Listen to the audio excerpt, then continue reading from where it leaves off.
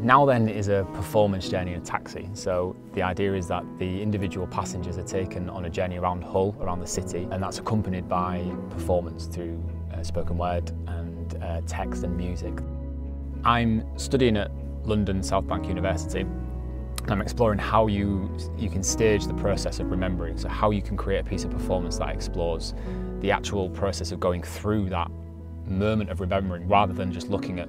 memories themselves as outcomes. My dad is a taxi driver, so the idea of bringing the city and the theatre into his work as well really appealed to me, because I'm looking at memories and history and autobiography, and being able to link my story and my narrative and my dad's relationship really kind of made sense. I have a website, and on that website is what I call the map of memories, and it's been on for 2.5 years now, and it's about people in Hull documenting and logging their own individual memories of the city and what it means to them. So I was really interested in those memories that aren't the big, bold kind of memories that we associate with the city, and it looks more about the individual and the personal. Now Then is for anyone that is interested in experiencing theatre in a different way, anyone that's interested in looking at the city through a new positioning,